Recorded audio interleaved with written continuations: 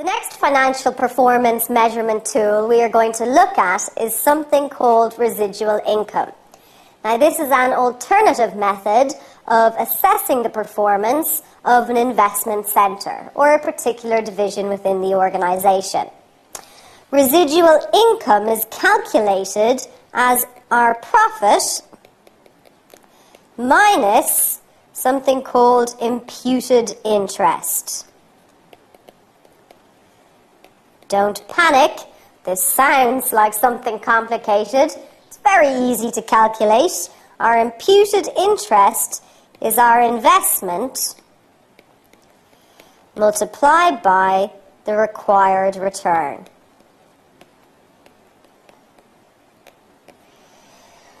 So, our imputed interest is just the amount we expect to earn back from a particular investment.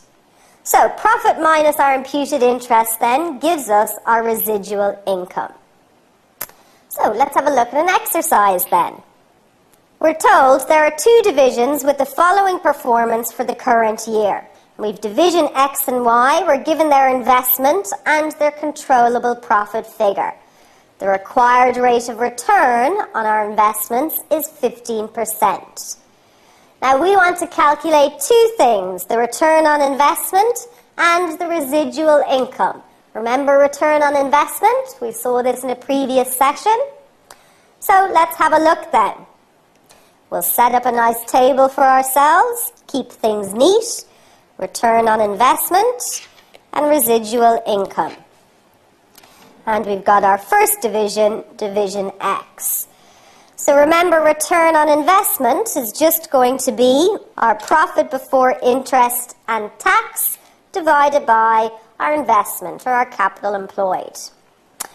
Doing a quick calculation then, we've got 2 divided by 10 multiplied by 100% is equal to 20%. Easy.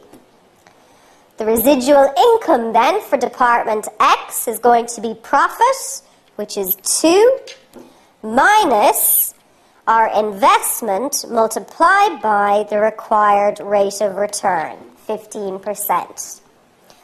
If you work that through, you should get 0.5.